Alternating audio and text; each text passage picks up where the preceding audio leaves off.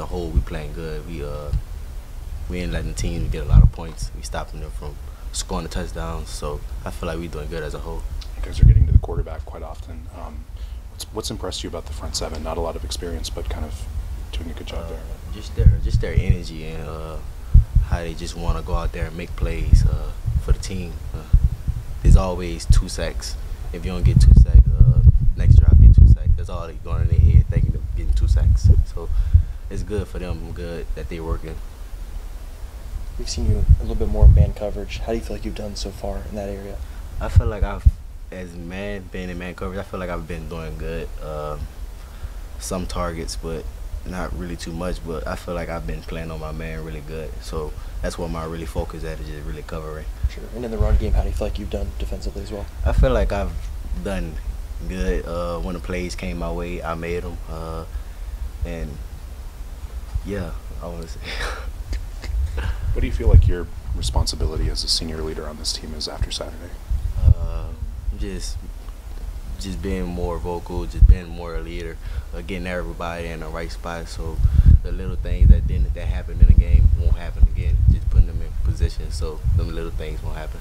That touchdown on the wheel route, is that one of the examples of something that you're talking about? Yeah, it was just bad communication. Everybody wasn't just probably communicating on that side, but as a whole, we just had to come back next drive and just make up for that, and that's what we did.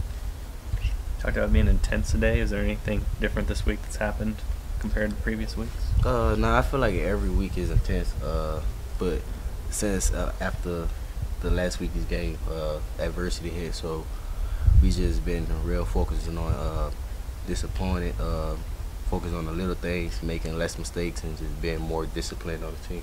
Has Coach had to address the team after? Like you talked about adversity. Has he had to say anything to you guys? Nah, not really. Just what Coach always says. It's just one game. We just got to get better, learn from this game, and carry on to the next game and just perform better than what we did. What do you see from, or what do you know about Boston College? Their defense or their offense? I'm sorry. I feel like they got some good players on the team. I want to say they got the top running back in the nation, A.J. Dillon. He's a great guy. Great competitive guy. I never played against him, but it'll be my first time playing against him. I watched a few of his highlights. He's pretty good, but we ready to compete and take on whoever we step in front of. When you had a chance to look at them on film, obviously, I mean, between the running back that you mentioned, they've got 2 guys in the backfield, 240, 230, really big, powerful running backs. When you guys were in the meeting rooms and looking at the film, did you guys talk about how contact is going to be more important, that it's going to be a different kind of challenge than you've seen so far this year? Yeah, after our coach said what their size was and how big it was, all the DBs was just, we just have to come up and tackle because it's going to be on us if he get past the linebacker. So we have to make plays and make tackles. So since last week, started Monday, we just working on tackling and just being more. So we have to tackle A.J. Dillon low because 250, 6'3", nobody don't want to tackle him high. He'll run over you. So we have to tackle him low. How do you guys try to simulate a back of that size in practice? I mean, it's not like you can throw a defensive lineman over there and have him run the football for you. Yeah. Well, just making our scout team running back run hard as he can because we know A.J. Dillon is a downhill runner.